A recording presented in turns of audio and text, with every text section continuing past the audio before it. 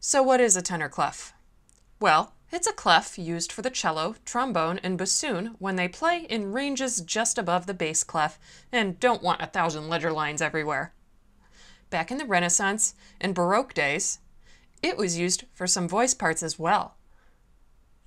The tenor clef is what we call a C clef.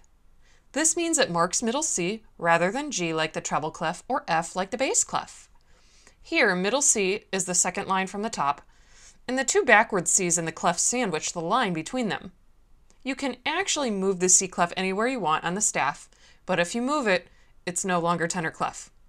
We'll get into what the other C clefs are called in other lessons. Here are all the notes on the tenor clef staff. Feel free to come up with mnemonics to help yourself learn them if you like. The way you draw a tenor clef is like this. You'll want to be careful to draw it in the right place so the C's sandwich the correct line though. Here's a graphic that shows how to draw a C clef hugging the middle line. This one is called alto clef.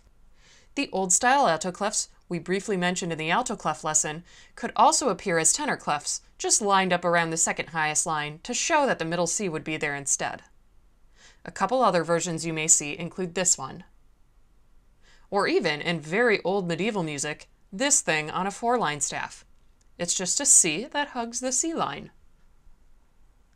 One thing you may want to keep in mind is that in tenor clef, the order in which you write sharps and flats on the staff when you write key signatures is going to look a little different, just to make sure they all fit on the staff.